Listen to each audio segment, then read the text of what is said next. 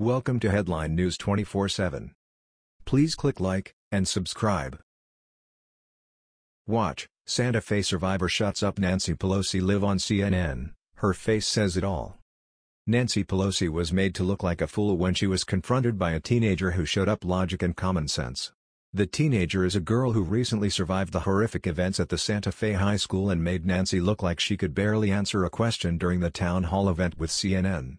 It was so bad that even CNN's Chris Cuomo got involved and chipped in a few pointers, leaving his fellow Democrat in the wind as she was on her own and couldn't even muster an answer that wasn't scripted, let alone anything that utilized common sense and reality. They were talking about arming teachers, and that's where Pelosi struggled. Most teachers probably shouldn't be armed, but every school in the nation should have armed and well-trained police to protect our students. We have guards at other places like banks, airports, and even public transportation areas like large train stops where people wait to go places like work, school, or a friend's house. If Americans get protection in those locations, then why can't our most precious children have the same benefit and protections while they're in a house of learning? Pelosi couldn't even get an answer out that didn't make people laugh at her. Her answer was so bad that she mentioned background checks. Meanwhile, background checks for legal firearm owners are already something that one must go through to do things the legal way.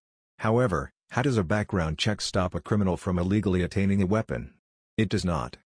Pelosi followed with more prayers, the same thing Democrats constantly criticize conservatives for. She then stated that arming teachers is not the answer. It may not be, but hiring armed police sure sounds great to most people who are in school with no protection. Then Cuomo stepped in and pushed Pelosi for more because she seemed quite hypocritical on the topic. Amanda Prestigiacomo wrote more. Where does the government stand on arming and training our teachers, much in the way we use air marshals on airplanes? Asked Santa Fe senior Alexis Wilson. Pelosi offered sympathies to Wilson over the SG but concluded that she and her Democrat colleagues do not think that is the solution.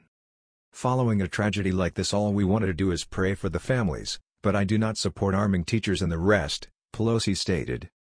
Cuomo, moderating the town hall event, pressed Pelosi about her seeming hypocrisy on the issue. There's a little bit of an either-or problem with how we're trying to approach solutions. The building we're in now, the building you work in, the point of entry there is secure, he said.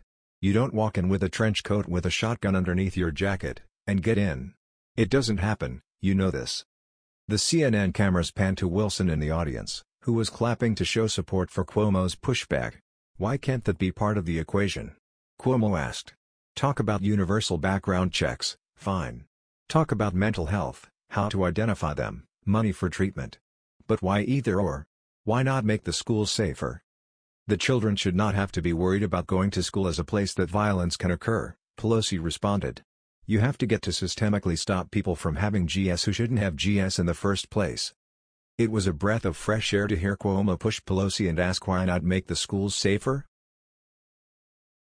That was the news. We thought you might be interested in knowing about this. Please click like and subscribe. Thank you.